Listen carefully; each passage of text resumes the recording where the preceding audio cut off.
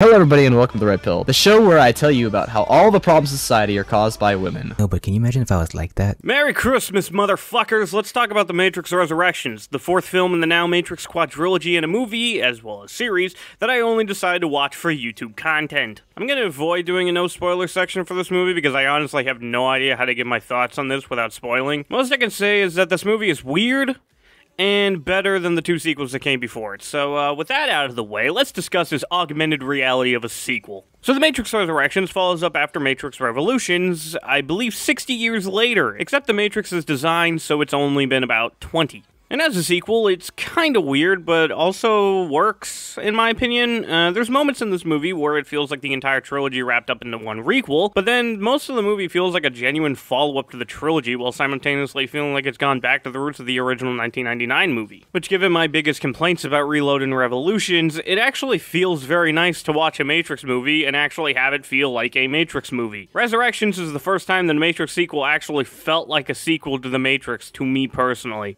And I'm happy that it does. I'm also happy to say that a movie coming out almost 20 years after its last doesn't feel like a soulless cash grab at the name, but more like Lana Wachowski looked at the way the modern world runs, the way we use technology now compared to how we used it in 1999, and it inspired her to make this movie. There's a lot of weird, trippy moments in here that feels like the technology used to create the Matrix and the technology used outside of the Matrix has been upgraded so much throughout the years, almost as if it's a commentary on the modern day. Technology now has lent itself to places like Twitter and YouTube, which have lent itself to the political scheme being absolute fucking hellfire, with pathetic fucks turning the most tiniest shit into World War V, which is how we have Neil Patrick Harris being the villain of this movie and being written to be a complete anti-SJW, and I fucking love it. Seriously, the moment Neil started going on a monologue about how the world just only sees in fiction and their feelings and that facts are the only thing important and that it doesn't care about fiction and feelings, or saying that women used to be so easy to control, I was completely on board, because any moment where anti-SJWs get dunked on is an automatic 10 out of 10 in my book. The plot of this movie, from what I can understand, is that Neo died in Revolutions and was carried away from the machines, as we saw.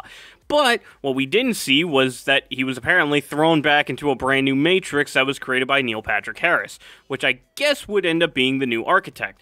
And what fuels this Matrix the most is the loving connection between Neo and Trinity, hence why they're the two biggest pods put so close to each other, but separated enough that it wouldn't break the simulation. With Neo being the new architect, he feeds Neo a diet of blue pills so he can continue believing in the Matrix despite constant times his past keeps bringing itself back into his mind. Oh yeah, also, because of Neo's past, he's completely turned the trilogy into a trilogy of games in this Matrix, which lends itself into some massive headache moments, and I love all of it. The original trilogy existing in this universe lends itself to some of the characters even making fun of the live-action Titanfall found in Revolutions, giving the same exact criticism as I and probably many others did to that movie, and I fucking love that so much. Eventually, Neo is brought out of the Matrix, and the plot after that is to bring Trinity out of it, which they eventually do, and it's soon revealed that Trinity is the one of this Matrix, along with the fact that Neo is still the one.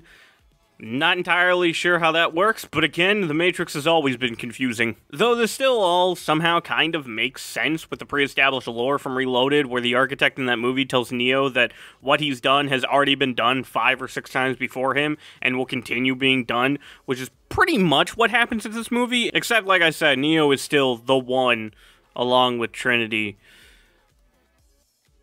Fuck it, whatever. But in the end, Neo and Trinity get to be the rulers of the Matrix and create their own world together, and it's overall a really nice moment. Now, that's not to say this movie was perfect. There is an entire Zion-like area created by Jada Pinkett Smith, who actually did reprise a role to play a very older version of her character, which was pretty nice, to be honest.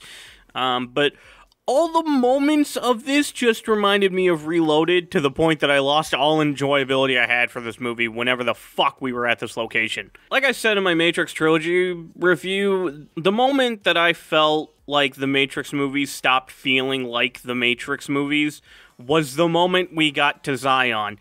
And so, same goes for here. The moment I stopped feeling like this movie was a Matrix movie was the moment we got to fucking Zion 2. But thankfully, after Neil Patrick Harris is revealed to be an anti-SJW, we're no longer in this fucking new Zion, or at least we're in it a lot less, and eventually completely out of it. And the movie directs itself back into its 99 Matrix feel, which is very good. Only other complaints I have with this movie is that Lawrence Fishburne and Hugo Weaving have been recast in this movie, and I guess they make sense in the story with the OG Morpheus dying and having to be replaced with this new half-suit, half-Morpheus, who is actually a joy to be around. And then the new Agent Smith is given kind of a similar backstory, but not all that explained. I don't even think it's really that explained at all. That it honestly makes me still very confused how it works. But I will say that I really liked the moment that the agent of this movie says that he can be whoever he wants, and immediately afterwards the entire town is out to get them, which kind of felt like a callback to the ending of Revolutions with Agent Smith being everyone in the Matrix. How that works out logically, I don't fucking know, nor do I really care, to be honest. All I know is this movie finally feels like a proper sequel to the original, giving me the same feelings that the original gave me. The sense of confusion while still being entertained. It has a lot more down moments compared to the original, but like I said in the beginning, it is far fucking better than the two abandonments that came before it. Which is why in the ranking of Matrix films, I put Resurrection as the best Matrix film because there's a Batman figurine in it. 10 out of 10! Nah, but seriously, I put Resurrections at number 2 with a nice solid 7. The first and third act pretty much make me feel mostly what I felt from the first movie. It's just this utter sense of confusion and distortion, while still ultimately being very entertaining. And with the third act, it just carries itself out with a very nice, wholesome victory that I really enjoyed. God, I hope they don't make a sequel to this, or a sequel to the sequel to this, because all I can see in that is just Reloaded 2 and Revolutions 2, and dear God, we don't need those. And of course, everyone has their own opinion, but my opinion is the best opinion. I'm sure you figured that out already.